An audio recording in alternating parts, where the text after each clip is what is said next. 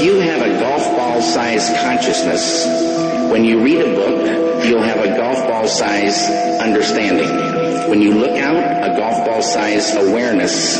And when you wake up in the morning, a golf ball-sized wakefulness.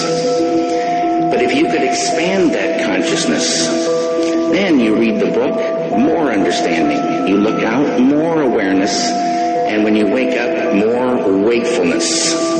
It's consciousness.